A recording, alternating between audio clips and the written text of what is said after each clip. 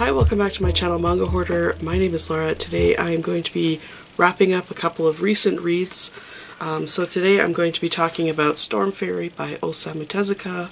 I'm going to be talking about 5 centimeters per second by Makoto Shinkai. And I'm going to be talking about Satoshi Kon's Opus. Now, these are all titles that I unwrapped in my January TBR unwrapping. That's a project my sister and I are doing where we're trying to read through some of the titles that we have been ignoring that have been in our collection for a long time. So if you want to see that unwrapping, I think it's quite fun to do. The playlist will be linked up down below. So what I'm planning to do, and since this is my first sort of wrap up this year, even though it's going to be in March for, you know, how late am I getting to things. Since this is my first wrap-up, I thought I would sort of share a little bit of like the house cleaning of what I'm planning to do with wrap-ups, and then we'll get into talking about these books. So basically what I thought I would do is I will talk about all of the books that I unwrap in that unwrapping project, and I might talk about other books as well, but I really wanted to eliminate any sort of need to talk about everything I read. I'm also not planning on talking about books on a monthly schedule. Like, I'm hoping to talk about books every month, but I'm not planning on doing monthly wrap-ups. I'm just going to wrap up books as I want to wrap them up, as I want to group them. I'm going to try and keep the wrap-ups in a pretty small order, and that way I have a chance to talk about the books a little bit, and also that the videos don't get extraordinarily long, which they tend to do. So that's basically what my plan is to be talking about all of the books I unwrap. If you have watched those unwrapping videos, you know that my sister also participates in this, and I have had comments on my videos saying, I can't wait to hear your sister's thoughts on that. You're going to be waiting a long time, because she won't be sharing her thoughts on books. She is just going to participate in that video with me. It was sort of an agreement between us that if she wanted to do an unwrapping with me, she had to be on camera. So the agreement didn't go any further than that, and she doesn't want to make videos, which is totally her own prerogative. But if you do want to see what she is reading, and she reads quite a lot more than I do, she does post every single book that she reads on Instagram. She just doesn't share her thoughts on books, which is fine. She shares them with me. Yeah. Anyway, but I'm going to share my thoughts with you, and hopefully that's okay too. The first title I'm going to talk about is 5 centimeters per second. This is by Makoto Shinkai and art by Yukiko Seike. It was translated by Melissa Tanaka, and it was serialized in Afternoon magazine by Kodansha from 2010 to 2011. The entire series has been published in a single volume in English, so it is very easy to collect. And what else do I have to say? I think that's sort of like the housekeeping. It is just shy of 500 pages, so it's not a terribly long. Like, I would say it's probably the equivalent of 2 tankobon volumes. So this is basically the story of a guy and his relationship with a girl. It's not necessarily a romance, or maybe it's more like a romance about romance. It is a story about a girl who transfers into elementary school. She is immediately befriended by the guy, because he also has been a recent new transfer and he knows what it feels like, and so they have an instant connection. They become instant best friends, and they soon fall in love with each other. Of course, when you're that young, your family kind of dictates the direction that your life is going to go, and so her family, her father I think, is transferred again, and so she has to leave school, but they are still kind of relatively nearby, so they can't necessarily see each other, but they do write letters and things, you know, knowing that there is sort of a short distance between the two of them. And then of course he gets the news that his parents are transferred, or his father, I don't know which of his parents is transferred, but they have to leave, and they're going quite a bit more further field. And so it kind of takes away their distant connection. Like, even though they haven't been seeing each other this whole time, knowing that you could get on the train to see each other kind of makes you feel like you were a little bit closer, but this takes away that connection. After, you know, the transfer, the feelings between these characters begin to fade. The distance preys on their relationship and their age. So even though it was such an impactful and important relationship, and it continues to be an impactful and important relationship, it, you know, time, distance, and age really play into whether or not you can sustain a relationship, no matter how strong you think it is. And so the story continues kind of from that moment, just focusing on his story, and then kind of a few of the relationships that he has over the course of the next several years, until I think even after college. And kind of how this original relationship that he had with this girl, how it continues to impact any of his relationships with other people. And so it really is a story about kind of like development of feelings, the way that feelings change over time, kind of a loss of love or loss of your innocence. And I think you really see that, and you know that from the very first page. Initially, the second you open this book, you see that they are walking along and there are cherry blossom trees or sakura lining the streets. This is very significant here. The very first 2 pages I can show you. And you know that when a sakura blossom, particularly when it is dropping its petals, you know that that is symbolic of kind of the end of something, the fleeting of time, the end of seasons. You know, sakura bloom really quickly, but they also drop their petals very soon after.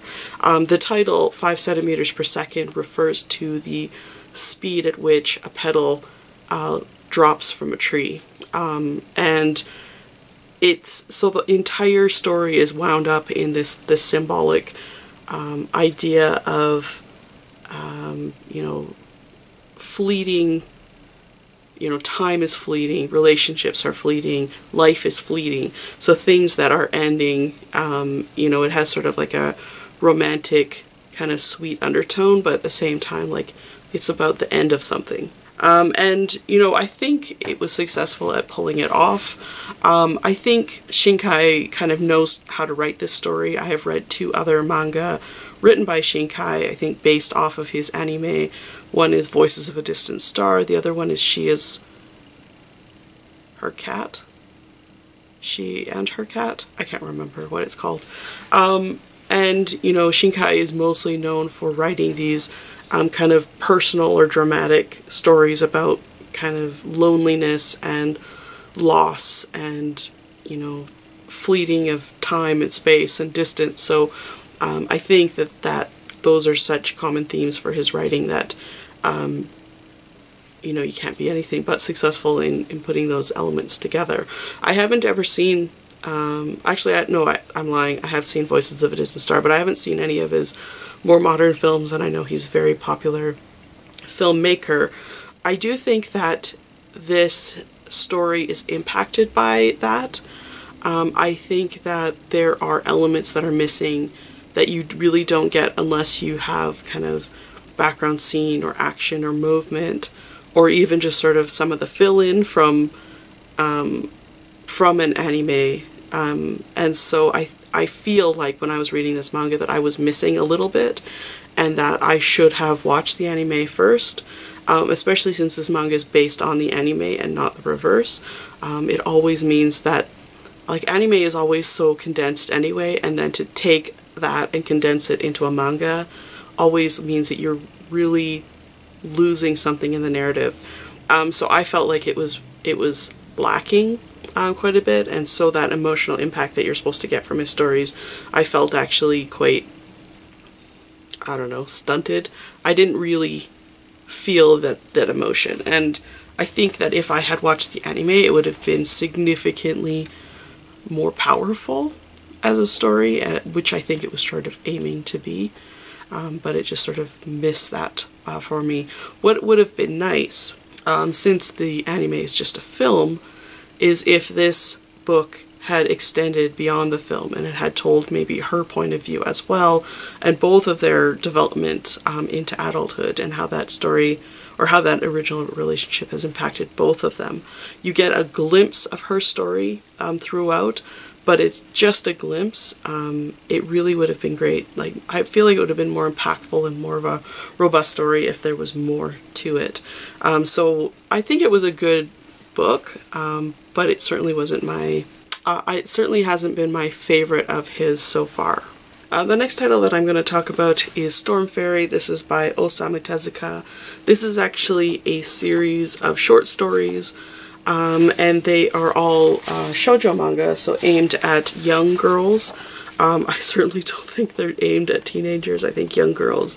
There's a variety of stories, but they all kind of take on fantasy elements, and some even fairy tale elements, so it makes for an interesting reading experience. Storm Fairy was serialized in Shoujo Book magazine from September 1955 to March 1957.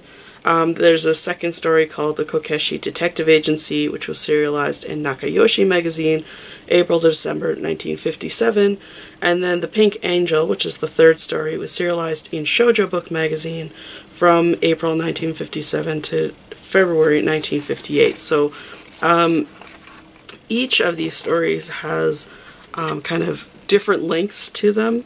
The first one, which is Storm Fairy, and it is the title story of this compilation, is a very fairy tale-esque type story. It's about a complex that is being attacked. The lady of the house, her husband stays behind, but she is rescued, and so she runs into a crone in the woods and says, you know, can you save my husband? And the crone says, well, I'll make this agreement with you, I'll rescue your husband, but only if the first child that you give birth to will be born with the face of my child, and my child will be born with the face of your child. Of course, the crone is an ugly woman, and so she, let's see, you don't really get a good sense of her, but she is an ugly woman, so she's of course going to have an ugly child. So of course, the husband is saved, and she does give birth, and her child is born with an ugly face. But the crone's child is born as a, you know, beautiful fairy, which is, I think, the Storm Fairy. I think that's probably where her name comes from. The fairies in the wilderness are mischief makers, and so they're trying to cause bad things to happen, but possibly because she has a pretty face, she isn't good at being that kind of fairy, and so even though she causes a little bit of mischief, she actually wants to cause good, and so ends up helping people. The princess, or whatever, that is born with an ugly face, she is kept looking beautiful by them putting a mask on her, and so she wears a beautiful mask everywhere.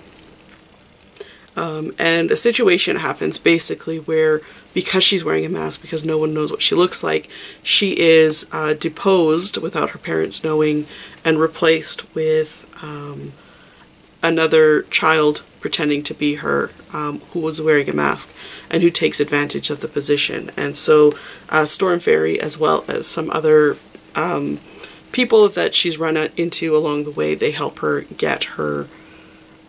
get back to her home, help her defeat the bad guys, basically. It has a very fairy tale type story. Of course, it has sort of like the agreement to rescue you, the bad arrangement that you aren't thinking about, and then the solution usually requires some sort of a sacrifice. So it definitely follows fairy tale, like European fairy tale tropes. I thought it was the best story in this compilation by far, certainly because it at least follows something that I'm familiar with and seemed like it at least had a little bit of metal The second story was called The Kokeshi Detective Agency. It was actually a series of a number of short stories, all starring I can't remember, she's 3rd or 4th grader, and she is just not afraid of anything, and so she sets up a detective agency and helps people solve mysteries. They're very childlike mysteries, you know, what's that sound that's always coming from the window, you know, things of that nature. So because she's not afraid, she's willing to find out what those things are. She, you know, helps bring down gangsters, etc.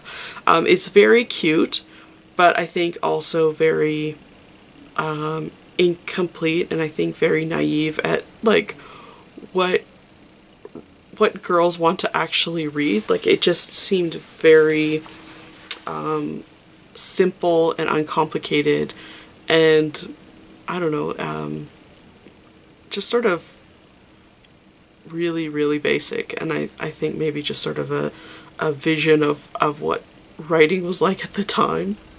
But yeah, it wasn't my favorite. The third one, the third story was better. At least it's probably the one that I thought the most about. It's called Pink Angel, and it was about a cloud. It was like a sunrise cloud, I think, or a sunset cloud. And she can kind of transform into anyone, and she goes around on the earth helping people out, even though I can't remember if sunrise or sunset clouds have a battle going on with the storm clouds, and the storm clouds are saying, you know, you don't belong here, you shouldn't be here, and you know, she could get herself into a lot of trouble being there. She kind of plays herself off as human and does things to help, but also gets people into trouble because she's helping. You know, she's like got a good heart, but she's, you know, not always doing what's right. So it's kind of cute and interesting in that way. Just sort of like the mischief and how she helps out. The situations can be kind of extreme. Like, there's one where she helps out a child who's being abused by her aunt and uncle. There's some like interesting, harder situations that are happening, but they're not presented in a difficult way at all, or in a complicated way at all. So like, they're cute, they're fun, they definitely feel like really cheesy, you know, 1930s cartoons. 1930s, 1940s cartoons. So they don't really have a lot to them. It was fun to read, but, you know, early shoujo manga written by men, they feel like they're written for like babies. These don't really feel like strong stories about strong girls, even though like, you know, they all are stories about girls who help out, who do good. You know, the one in the middle with the detective agency, she's smart and brave. Like, the girls do have good qualities, but it really doesn't feel like they're very complex or complete. And I think even in Osamu Tezuka, his men are much more solidly written, and I think they're much better characters, or at least they have more nuances. These ones are just really, really basic. And it might just be the fact that he is writing for a younger audience. I thought they were okay, but not my favorite works of his by far. I think even some of his other shoujo works that I've read, like Twin Knights, is much better, or at least much more interesting. The other thing about his work is that normally when you read it, like, I always find that his panel layout or his art can be experimental, and so there'll be some interesting movement, or, you know, he'll play with lines a little bit, or he'll play with the shapes of the panels, or directions of characters' drawings.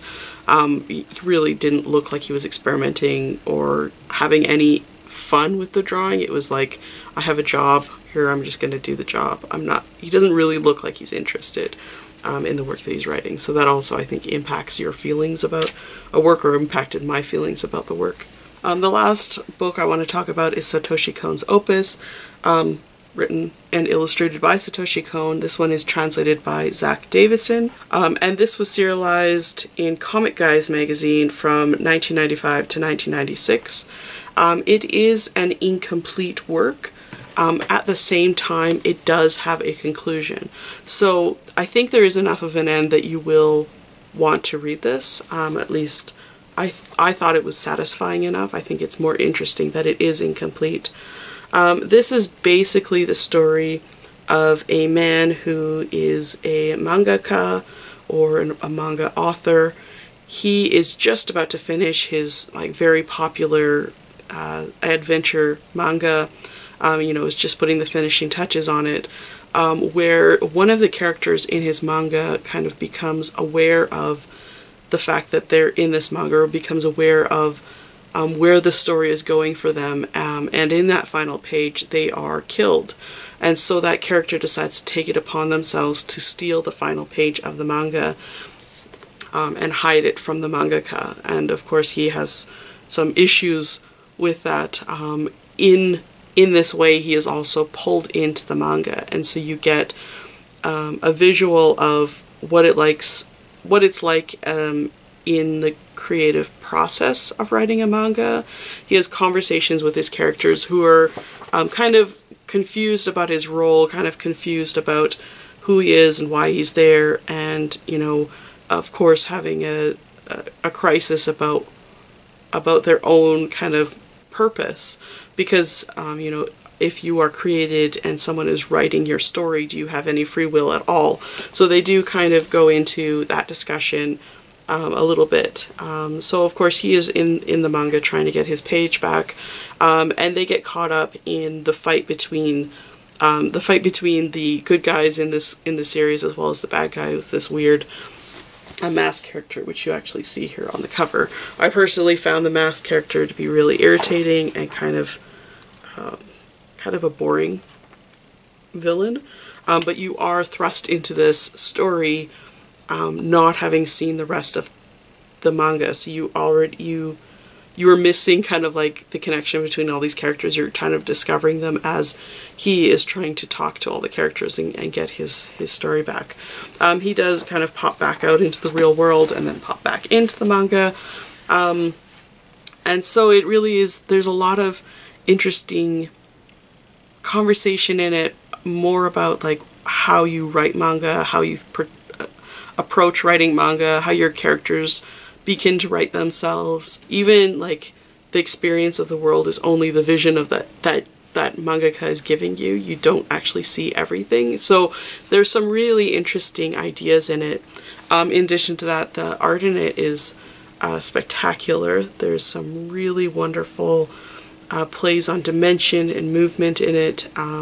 There's a lot of things like opening the pages, ideas of incomplete drawings in the background, and how those work. I thought that was really, really wonderful, the art style. And the style itself, when you open it, if you've read any Katsuhiro Otomo, who wrote Akira, you'll recognize the art style immediately. It is, in my opinion, I had to double check to make sure that Otomo didn't draw it, because it is so incredibly similar. Of course, Satoshi Kon did work with Otomo and did actually like really closely worked with Otomo, so not only was strongly influenced and respected him, but also worked really closely. So his art style, I think, is indicative of that. And just like Makoto Shinkai, who we already talked about, Satoshi Kon is also known for being a manga director, or an anime director, and so his films are all really beautiful, and so this also has that sense of film quality writing. You can see more about like where the camera angles are rather than just up close of people's faces and no backgrounds. This one has solid background, solid space and dimension and action and movement. All that stuff is really present in it, because you can really draw from your experience as an animator. So I think a lot of that is present, and I thought it was a really wonderful manga. Now it ends quite abruptly, and then after the kind of abrupt end, it ends because the director did pass away. There is sort of a short story that was included in this that was never published, so it's just original line drawings. and it goes into the story basically of Satoshi Kon taking this manga to the editor and kind of finding out that it's been cancelled and apologizing to people for the incomplete work. And so it was really interesting reading that, not because he was like kind of finishing it and kind of taking some loose ends and trying to tie it up for his fans, but more because the first part of the manga is really meta manga. It's manga about manga. And then the end of the manga is a manga about manga about manga. Like, it is super meta. It is so interesting to read all the complexities of it. You know, I originally thought that the first mangaka who gets pulled into his manga is supposed to be symbolic of Satoshi Kon, but then Satoshi Kon does actually write himself into the manga at the end. It was fantastic. I thought it was so interesting. The actual story that the mangaka gets pulled into, I don't think is that good or interesting myself, but all the ideas about manga and how beautiful the art is and how dynamic everything is, I thought was great. I really enjoyed reading Opus. Yeah, I will have a lot of fun reading this one again and getting more out of it. It was a lot of fun. So these are the 3 manga that I just talked about. Let me know if you have read any of them or if you're planning to read any of them. I actually enjoyed reading all of them. Obviously, Satoshi Kon's Opus was my favorite, but these ones were also good, interesting reads, and I would recommend checking out any of them if you have a chance. Anyway, I think that's it. Thanks so much for watching my channel, and I will see you in the next one. Bye for now.